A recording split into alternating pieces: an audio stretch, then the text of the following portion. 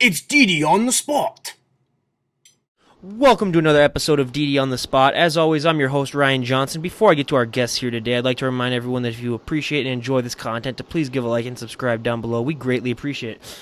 We have Eric Calvert here from the band Switchblade Jesus. Eric, how you doing? How you doing, bud? I'm doing great. So why don't you give us a little bit of a backstory? What got you into music and what inspires you musically? Oh, man. For the most part, it was my parents in the beginning. My dad was a huge metalhead, Slayer, Exodus, and all that good shit. I was born in '82, so I missed a lot of the good metal for the most part. But, yeah, when I hit, I'd say about '90s or so, my dad got really big into a lot of White Zombie, Pantera, and shit like that. And so one year he came home from Pantera's first tour with Cowboys from Hell. And he was just, he lost it. Showed me the album, and then after that, Vulgar came out. And, that's when I really lost it. A lot of it, too, was the movie Heavy Metal. That animated comic movie that I think was pretty awesome. Yeah, that was. And then got into a lot of Seabury Vaughn and stuff like that, too. But, yeah, it was the early stuff, the early metal that really got me going. It was just, it's just something that was pissed off and amazing. First concert, dude, I was in middle school. My parents dropped me off for Sepultura, Typo Negative, and Ozzy. And after that's really when it started. And it, for the most part, it's just been a constant, thrashing, music, having fun, and all that good stuff. And, that's what really led me into it was, my parents, their fondness for it, and their at ease and willingness to understand that I'm not going to be a jackass and to drop me off at a Sepultura concert, in middle school and just say, don't fuck up. Yeah. Pretty much. And that's, really what started a lot of it. Oh, yeah, and then I stole my dad's Cliff 'Em All. It was VHS back then. If nobody's watched Cliff 'Em All, that's the early Metallica stuff. It was all before Cliff died. Cliff 'Em All and Pantera's home videos, dude, those really set it off. And those really showed me, the fun times that you can have in a band. And that's what I've always tried to keep it, it's the fun times. It's got to be business, but you got to have fun with it. Once you start losing the fun, it becomes shit. So it's pretty cool. I luckily learned off of those. Yeah. So was there a song in particular that really inspired you, or was it just a mixture of all the songs from those artists?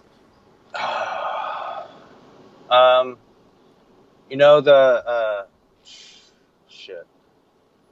Man, it's hard to pick just a song. I mean, for the most part, Sabbath. The first time I heard Sabbath, that was a game changer for me. I mean, the first time you hear that double chord, it really hits your spine. So I think, when my pops first showed me, as a kid back in the day, you either learned Smoke on the Water or Iron Man. Mm-hmm. So he showed me Iron Man. So, that was it right there. I have to say it was Iron Man for the most part, and then Paranoid and all that. And then, I got into, the heavier stuff. But yeah, I'd have to say pretty much, the early Sabbath, any Sabbath for the most part. That's really what got me. Yeah, the thing that got me into metal was Metallica's Master of Puppets was the first one that I heard, and then I was like, oh, what the hell is that stuff? That was amazing. Yeah, same here. Yeah. So, how did the band Switchblade Jesus come to be? Oh, man. For the most part, it was a bunch of, random dudes hanging out. We're all good friends for the most part. And we met up at I was living out of town and moved back into town, and me and we used to be a 5-piece. We used to have a singer and another guitarist. And the other guitarist was, my best friend. And we grew up skating and getting in trouble and, blowing shit up as a kid. And so I moved away, but when I moved back, we started hanging out again. We started jamming, and The Sword, just came out. They just dropped their new album, and that shit was cool because, it was a little bit different than a lot, Radio rock is still radio rock with Dragon Force. I don't listen to radio rock. Last time I know, Dragon Force and shit like that was real popular. But a lot of that stuff was flowing out, the regular FM. So when the Sword came out, it was something a little different. It had that retro Sabbath feel, Melvins back in the day and shit like that. So it was slow, it was groovy, it was killer. So Clutch was coming into town, and they're opening in Graveyard. It was Graveyard's first U.S. tour. And so we all met actually at that Clutch show. And it was me and Billy, our old guitarist, and that's when we met up with his cousin John, who's drummer now and always will ever be. And I don't know if Jason, I'm pretty positive Jason was there.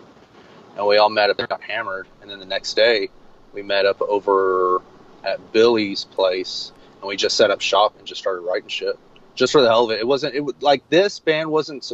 I mean, it's whatever.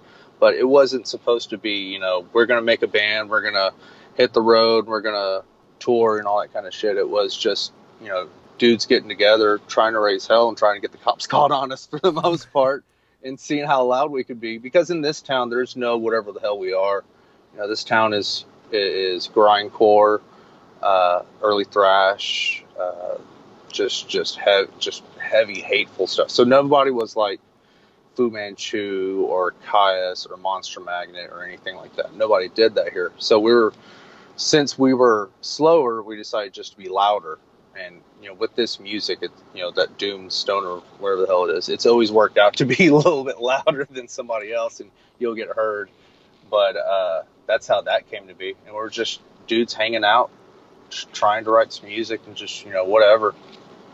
We said we were doing a lot of instrumentals, and we didn't want to be an instrumental band at the time, and we decided to throw in a Craigslist ad. You'll find the weirdest fucking people. Yep. So Jesus Christ. I gotta say, we have had bands on here, and 3 of them have said that they've made their band off Craigslist, and every time I hear that, I say, do it with caution. You might be able to find a bandmate, but you will find some weird-ass people there, too, just like you said. Dude, so we had, 3 different tryouts. One dude, he looked like he ate puppies for breakfast. Jeez. Like, I've said this story many times, but I'll always say he's just a steroid freaked out dude, and just looks, not in the devil in the good way, just, you just don't want to fuck with this dude. Mm-hmm. And so he kept calling because we called him back one day. We just ignore him. And we had one dude, he came in and he got so fucked up. We lost him, and by that it's we're all playing with our heads down, we're jamming, and we look and he's gone, but we can hear him, and his ass is not passed out yet, but fucking laying down in the bathtub. Jeez. Singing with that. So we kept trying out, and we found this dude named Pete, really great dude, love him to death, and that's how. Well, we had another buddy before him, but Pete's really what set the band into what we were looking, what we were looking for at the time. And that's how this nonsense got started. Long story short. Yeah. Did you find that not being a part of the specific scene that you guys are around, did you find that difficult to sort of establish a fan base for you guys, or did you find it easier knowing that you guys were different from other bands so that people who maybe weren't interested in that main genre could maybe flock to you guys? What was your experience with that like? It sucked trying to find a niche, trying to find bands to jam with. It was great, or it still is great, because we're the band that floats in between everything.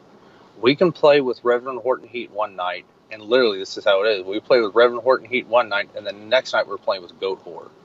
We'll play some Doom festival, and then the next night we're playing a thrash festival. The cool thing about us not being tied down to a specific genre is, we can float with that. So us not having a scene technically here, we didn't latch on to somebody and copy them. The only downside is we didn't have other people to grow with. Mm-hmm. So for the most part, we play outside of town. We play in Houston, we play in Austin, Dallas, San Antonio, in Texas-wise, We don't play that much in Corpus. That's where we are, Corpus Christi, if anybody's wondering. Just because it's different in this town. We're liked, we're loved. People don't throw shit at us, so that's good. We've never been booed off the stage. We've always had a great crowd response. We always have a good crowd response for the shows in general. but to find another one of us is difficult. I mean, there's another band here in town, the Southern Revival, and they're starting to do some down kind of sludge shit, so it's pretty cool. But yeah, it was difficult in the beginning. It really was. We tried to, I mean, to the point where we almost compromised our music a little bit just so we could fit in a show better. It sucks to say that, but I mean, you kind of need a good show in general. If you just want to be the band that just blazes through everything and just punches people in the face, fuck yeah, cool. But if you're trying to grow and you're trying to reach out to other people, maybe not put your, 15-minute long masterpiece into that set that's going to probably bore people and walk them out. Yeah. That's just how it is. So I mean, we had to adjust, how he did it. Now we don't give a shit. We'll just, it's cool because we've somewhat reached a state, in our town that, people know us, people like us, and they know what they're getting when they get to the show now. Because now we're a completely different band from what we were. We've changed a lot. That's awesome. So how did the name Switchblade Jesus come to be? Is there a story behind that, or was it just something that you thought was a cool name? The name, for the most part, came about as a bar fight. So John and Jason were they're in a rockabilly band called the High Speed Heartaches. Mm-hmm. They've always been playing together. They've known each other forever. Everybody goes out and gets hammered and and does stupid shit. Those two can wreck house, and they really can. And so they're at a bar, and they have a buddy named David, and they called him Jesus because this dude looks like Jesus. Whatever, picture that they've painted of him, some white dude with long black hair. Mm-hmm. That's what he looks like. And so fight breaks out. Everybody's beating the shit out of everybody, and one guy slaps. The guy tells John or Jason, one of the two, says, "Hey, don't worry, Jesus has a knife." And he pulls out his knife, and the fight goes on for a little bit else. But yeah, that's how the name came about for the most part. So, the band started as a hell raising, situation, so we might as well keep up with it, right? Yeah. I have a question. When you have that Hellraiser image, sort of, where you guys just like to, just be all out, are you ever worried sometimes at shows that fans might take it the wrong way and might escalate it to a certain level that isn't what you guys intended? Has that ever been a problem for you guys? No, because we weren't. I mean, we want you to lose your mind. I mean, yeah, if you're beating the shit out of somebody, we're going to stop the song, we're going to stop the stage, we're going to tell you get the hell out. But we want you to use that aggression that you had from work, that you had from losing your girlfriend, that you had from your shit, job or whatever, let's say you're frustrated. We want you to come to our show and just lose your damn mind. Our stage is your stage. If you want to jump on stage and jump off, that's fine. I don't give a shit. Just don't step on our pedals or, bump to the drummer. Everything should be done in a respectful way in some sort. And at a show, if it's not acceptable to lose your mind at a show, I mean, where else can you? But yeah, you can't beat the shit out of somebody. Yeah. Just because we're singing about whatever the hell it is, and you decided just to punch the guy next to you. No, fuck that. That's bullshit. We'll stop him. Like, hey man, get the hell out. Yeah. It's all about a family energy and a family destruction for the most part. Just so when you leave, you're just like, what the hell was that? That was awesome. I feel like I never want to say religious experience because of our name, but because we're definitely not a religious type band. I want it to be just a good thing. So yeah, I want them to have that energy. I want them to raise hell, to a degree. Yeah, absolutely. I understand that completely, man. So when you guys are writing lyrics for your songs, who comes up with mainly the lyrics? Is it you or someone else in the band? It's usually me for the most part. I try to stick to a lot of personal stuff and life-changing moments, and I try to stay away from the fantasy. I mean, there's nothing wrong with the dragons and lore and swords and shit like that. I love that stuff. I mean, you give me Conan all damn day long, and I'll sit and I'll read all of them. But it's, I don't know. For the most part, it's all personal experiences. Like the new album for the, for the time being. Well, it's pretty much done on that one. For the new album, it's all about the scene, about how everybody's sounding the same, and everybody wants to be like the next so and so, instead of trying to carve their own path and trying to be their own entity. Everybody, and it used to be when people would pull from 5 bands. Now everybody just pulls from 1 band again. So a lot of it's personal experience of what I see, what we go through, bands, stupid shit, girlfriends of the band, just whatever it is.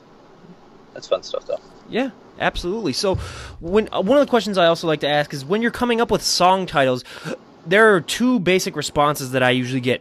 One is you come up with the song title and then you work the lyrics through that title, or the second one, which is where after you've written all your lyrics, you decide a song title from that. What would you say is the main choice that you do when it comes to song titles?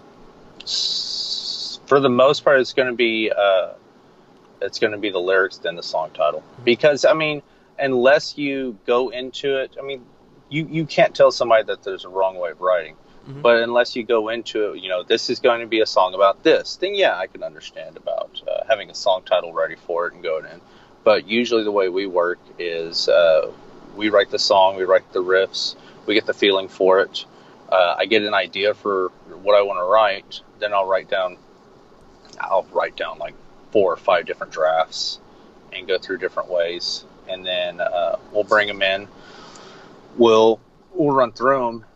And then from that, we'll decide if all of those worked, then we'll pick a name for that. When we're recording, everything gets fake names and everything gets bullshit names. But yeah, I like to try to pull the name from the actual song lyrics itself. It just, I don't know, it feels like it completes it for me, because I like to make everything to have some kind of start and beginning. So it needs to feel natural for me. That is. That's totally. So when you guys are performing live, one of the big questions I like to ask on this show is, performing live, what does that feel like for you? We get so many answers on here that describe it like a drug unlike any other. Just knowing that you're providing entertainment for people and providing a release and giving them joy. What is that feeling like for you personally when you're on stage performing? Honestly, it's just the whole reason I do it, and I know the other guys do too. I mean, it's you can't. It's a nervous, sometimes scared, excited, enthralled, and that you're there, at the moment. It's everything. I mean, it's everything. It really is. I mean, even if you're just doing an open mic, so you have to go on stage. You have to go on stage. Even if you're doing karaoke, you have to go on stage, because putting yourself out there, just so naked and just so. It's such a great feeling when people come back and they tell you, that was awesome, dude. I do it for myself when I play. I mean, of course, we're going out there, we're playing for fans, we're playing for, people that came to see us. I do it for myself. I mean, me and Chris, we flip each other off on stage. I yell at John, where John throws drumsticks at me. I mean, you got to have fun. And I think that's really what it is. It's those 30, 45 minutes that I can be myself, and I can look at the crowd all pissed off. I can flip them off. I can try to get them, into it. It's those 45 minutes of, this is exactly who I am. The person you're talking to is to calm me for the most part. When we're on stage, it's a whole nother ball game, and I love it. I love it so much. Yeah, even if you're just doing karaoke, get up on a stage. It's so much fun. I've karaoke'd once, and yeah, it was definitely a great feeling for sure. When you're performing live, does time seem to go by really, really fast, or does it seem to stand still, or is it a mixture of both? Oh, it's fast. Mm-hmm. It's so damn fast. Like the shows that are only 30 minutes, it doesn't feel like 30 minutes. Like when we get done, like I'll look at John and he seems somewhat confused, because we ran through the whole set, and we're like, I guess we're done. I guess that was it, right? Yeah. Okay. Let's pack up and go, because it's so fast. You're not. The cool thing about a band is when you've been doing it for so long, you all kind of link up to each other, and the whole groove, the whole set, because we rehearse twice a week.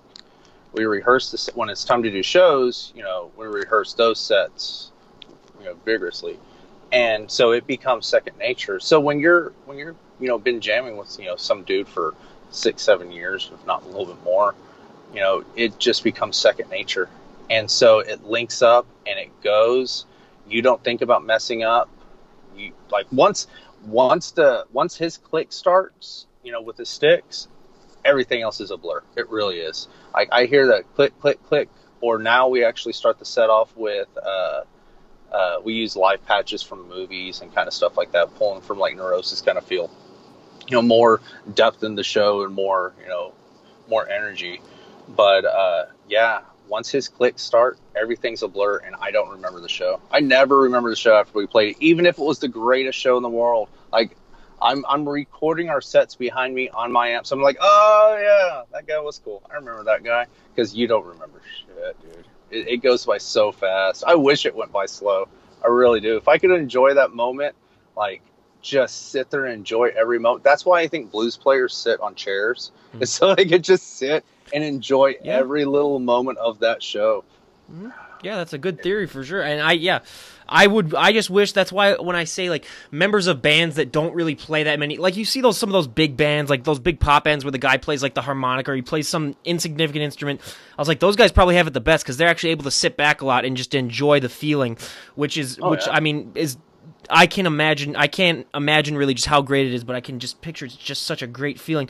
But when you're before a show, when you guys arrive, do you guys have any traditions that you guys like to do? Are you superstitious at all? We have some bands on here that talk about they like to have a few beers, they like to have a couple shots, or they like to stretch. Do you guys have a routine down, or do you guys just like to wing it when you get to the venue? For the most part, it's just we tell each other don't fuck up, and then we go on stage, we flip each other off, and we start. I drink a little bit before we play. I'm at a 2-beer max. So yeah, we'll all have 1 beer each. They'll all take, 1 beer on stage, and I'll take some water and nonsense. Plug in, look at each other, track start, we flip each other off, and then we go. I mean, we're there to wreck house. I mean, I think we're constantly ready for this and constantly always in the moment and in the mood. So I don't think we need anything to kind of like ritualize us to get us ready for it. Just we know it's there. We've never been like at one point when we had Pete, like he would try to get us in a circle and with the arms like the football players, like, nah, I love you, buddy, but I can't do that. Like it's you're off to the side at some shit fucking bar and y'all are doing like the quarterback hustle. It's kind of like the dude walking into the local show with his laminate pass, and he's through the opening band, like, oh, bro, come on. Don't look like that. But, yeah, I think for the most part, it's a beer, flip each other off, and then we go. And that's pretty much our ritual, if there's any. Has the flipping off part always been a thing, or did it just happen one show and then you guys like, oh, hey, that's a great idea? It just happened. It just made us laugh. Like, now I do it like in the middle of a breakdown that me and Chris have, and I'll look at him, I'll flip him off, just trying. We're trying to catch each other off guard is really what it is. Mm-hmm. And like I'll look at John and he'll give me a stupid face or he'll throw something at me, and it's just us fucking with each other on stage. Is really what it is.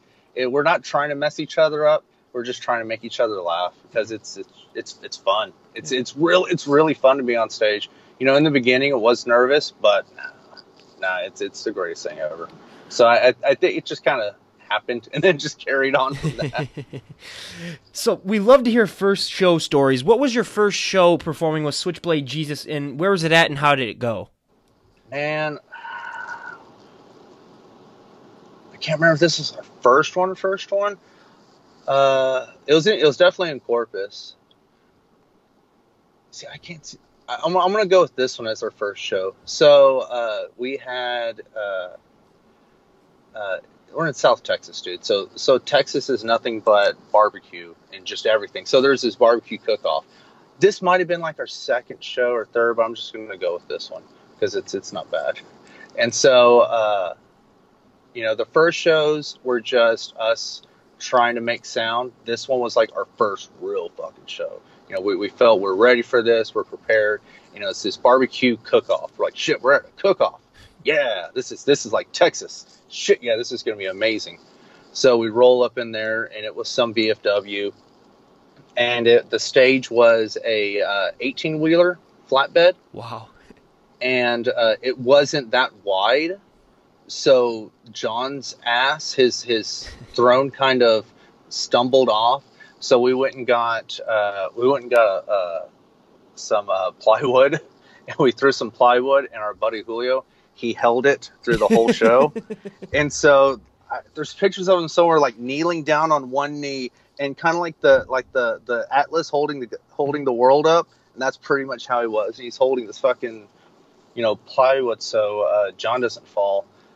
My foot went through a hole in the flatbed, dude. It was horrible. It was so horrible, but it was so awesome too, because it felt like, you know, we were doing it. Because the first shows really were open mics. You know, we didn't know what we were doing. So the first shows were really open mics. And then like our second open mic, we're like, man, we can do real shows now. We're okay. We're not as bad, because one dude did like this is at an open mic. One dude did like Bible hymns, but he was playing metal type guitar. But it wasn't like he was trying to follow. It was just da da da da da da da da da da da da da, and just Bible hymns. So after that, we're like, we can do a show. We'll do a fucking show, and that was our first show, and it was just a train wreck. And we're here in the South, and it was just the hottest. It was the hottest thing ever, dude. Yeah, that was our first show, man. Kind of forgot about that one. Yeah. There's another one where our singer got lost in a gay pride parade, and that one was awesome. Could you tell us about that story? That sounds like an interesting story. Well, yeah, that's a good story. So this was our first festival, and it was with Kyle Essa, Orange Goblin, Gates of Slumber, and a couple of others. So after we got done with the show, everybody went off drinking. We couldn't find Pete. And we're getting all these pictures of him dancing around, and he's up on this float dancing around. And we're like, where the fuck are you, dude? He's like, dude, there's this gay pride parade, and they're all having fun. It's fucking awesome. Let's go. And so half the dudes went and met him over there and partied on the parade, and the other dudes went and got something to eat. It was a very fun night. It was a very fun night. Mm-hmm. Like it was a very interesting, but yeah, that was a big show, and we opened up like around 4, and a lot of the bands we played with were out of Houston too. And that's how we met a lot of our friends out of Houston. But yeah, dude, we just kept getting random pictures of him. It was the coolest thing ever. Nice. And after that, he became Pistol Pete. Oh, great. That's awesome. Yeah. That's awesome. So now we're going to go to our audience favorite part of the podcast, the questionnaire that I like to do. It's more of sort of like a getting to know you. So I'll ask you 5 questions, and we'll get your answers down, and then we have a poll where I'll add up the questions from all the podcasts. But so for our first question, out of all the songs that have ever been written in the history of music, if you could have come up with one song, what would it be?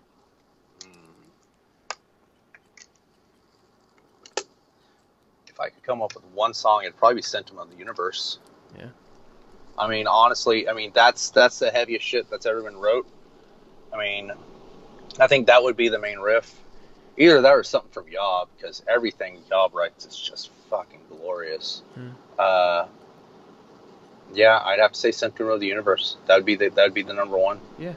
All right. So for our second question, out of all the artists that have ever lived, dead or alive, doesn't matter. You can choose either or. If you could perform live with any artist or musician for one show, who would it be? Oh, it'd be Dimebag Darrell from Pantera. Mm-hmm. Just in a heartbeat. I've met him, hung out with him, shook his hand, got pics. Greatest individual in the world. That would be it. Like Jimi Hendrix would be a fucking another one. Mm-hmm. Oh, Iommi would be amazing too. But no, it'd be Dimebag from Pantera. Just, I mean, that's who I looked up to as a kid. I mean, that's you know, that was the hierarchy. That was the, I mean, he's what Texas hold, you know, Texas metal. You know, he's the king, and he'll always be, in my opinion. Yeah, so Dimebag. Where'd you meet him? Oh, Corpus, Houston, San Antonio.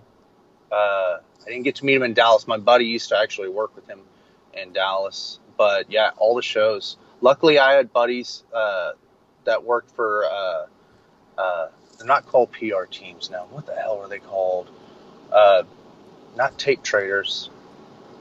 But basically, like Relapse, Roadrunner, who were they with? They were with Elektra. All these bands would get local people to run posters and promos and tapes. Like a buddy of mine used to work for Roadrunner, so we'd go to his house and he'd give us, like, we heard Slipknot, Static X, and somebody else before they actually came out, just because. Oh, Street Team. That's what they're called. They're the Street Team. Okay. So I had a lot of buddies that worked on street teams, and they just got me backstage a lot. And luckily it's Texas and it's Pantera. So I mean, it wasn't that hard to know somebody that knew somebody. Yeah. And yeah, dude, he ruled. Yeah. He was such a cool dude. That's awesome. So for our third question, out of all the venues on the planet, if you had your pick of playing at any venue, where would you perform?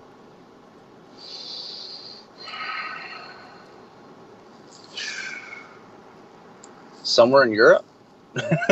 Somewhere, maybe Hellfest. I would love to play Hellfest. That would be the shit. Roadburn would be amazing.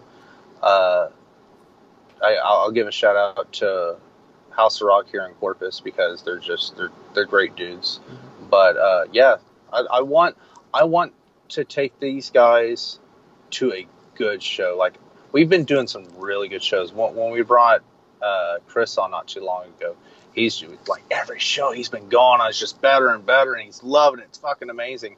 So my goal is the three of us to play a really, really stellar show, just so I can see their faces and make all of us happy like that. Yeah, so I'd say Hellfest, somewhere in Europe, somewhere big and massive and just metal and hateful and amazing. That's what I want. Yeah, my personal choice is Slane Castle in Ireland. I just love the view of that. Oh, yeah. Yep. See, yeah, that didn't even come to my mind. Yeah. Good call. I've seen all the concerts there, and I was like, yeah, I definitely got to go there. So now we get to the real nitty-gritty. What is a guilty pleasure song that you enjoy that you think that most people wouldn't believe that you enjoy? Oh, anything from Etta James. Mm-hmm. At Last, of course, is one of my favorites, but anything from Etta James. Like, mm-hmm. I am nothing but just strictly Motown, and anything that she does, Cry, oh my God. Yeah, anything from her. That throws people off for the most part. They don't expect, me to be listening to her. But yeah. Have you ever thought about doing a cover of At Last? There's a couple of covers that we've talked about, and a couple of Motown ones. I don't know if I can pull that one off. Yeah. I'd love to try. I'd rather pull off like a Typo or a Danzig cover. Yeah. But if I could find the perfect Etta song. But see, the thing is I would respect the lyrics. Mm-hmm. And I'm not going to change it from him to her. So it'll be like I'm singing to a dude, and I'm totally cool with that. I got no issues with that. Yeah. So I think it'd be fun. Yeah. It definitely would. Absolutely. And then lastly, if you had the power to erase one musician's work from existence, the person wouldn't die. Let's just say instead of becoming a musician, they'd become like a plumber or a carpenter, anything. They would still be alive. But if you could delete their entire music from existence, and then no one would ever know that they ever played music, all the memory of their songs would be wiped from everyone's brain, who would you do it to?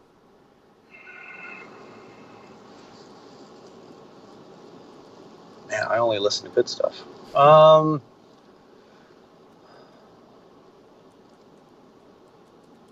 Oh, wait. Katy Perry. Anything that Katy Perry does.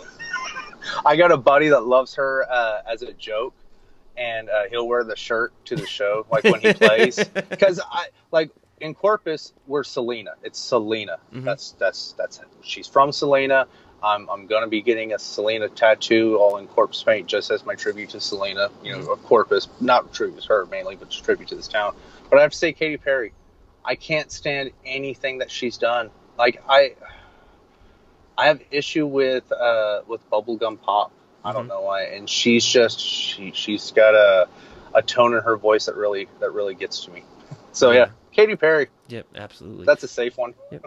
So now, where can people find your guys' music? Switchblade Jesus. Do you guys have Spotify, iTunes, YouTube? Where can people find it? Definitely Spotify. I'd love it if more people checked us out on Spotify. iTunes for sure. You can get us at Best Buy website, Amazon.com website. A lot of Bandcamp. Definitely go to Bandcamp. You can find us at Bandcamp. We're with Ripple Music, so we're on their Bandcamp as well. So pretty much just type Switchblade Jesus and you'll find us. I mean, if they're not talking about the book, The Cross and the Switchblade, they're talking about us. Yeah, so I'll definitely leave a link to all that stuff down below. Do you guys have any new music that you're working on? Yeah, we're actually done with the big bulk of it, and for the most part getting it sent out to masters from what we were talking about end of October, early November, from what the studio says they're good for.